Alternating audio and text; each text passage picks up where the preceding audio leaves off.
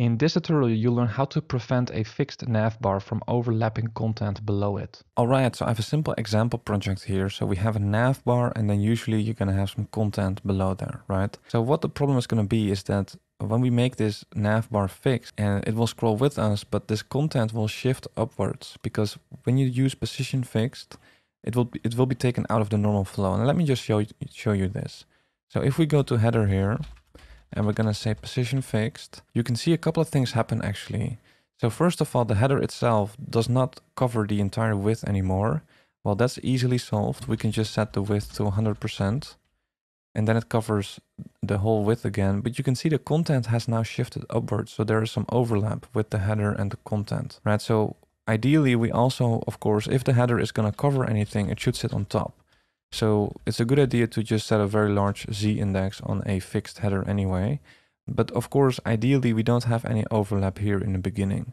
So to get rid of that overlap, it's best to just add some padding to the top of the body, right? So we can just add padding to the top of the body, and that is going to be the same height as the header. So, and we actually made the header 60 pixels. This header is from Navbar, is from a different video. If you want to learn how to build a responsive Navbar from scratch, then check out one of the videos in the playlist.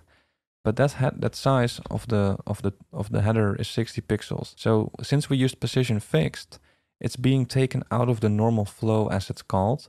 So that 60 pixels of space is not taking up space anymore when you use position fixed. That's why it moves upwards, because that 60 pixels of space has become available for the other stuff on the page, right? So that's what happens when you take it out of the normal flow, which is what happens when you use position fixed. So to add back that 60 pixels of space, we're going to add padding on the top of the body, right?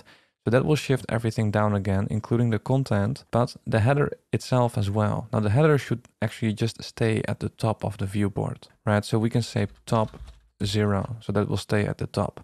So now what the header navbar will scroll with us, and the content does not overlap here with the fixed header, right? So it has been shifted down again by the same height as the navbar, right? So it's a bit tricky here, but you really need to know how CSS works with, the different positioning. But there are other concepts as well, like Flexbox and CSS Grid, that are really important for any web developer. If you work with the front end, it's crucial that you understand these topics. So if you haven't mastered positioning, Flexbox, CSS Grid, if you haven't mastered these concepts yet, I highly recommend you check out my CSS course. It takes a couple of hours, but it will benefit you for the rest of your career.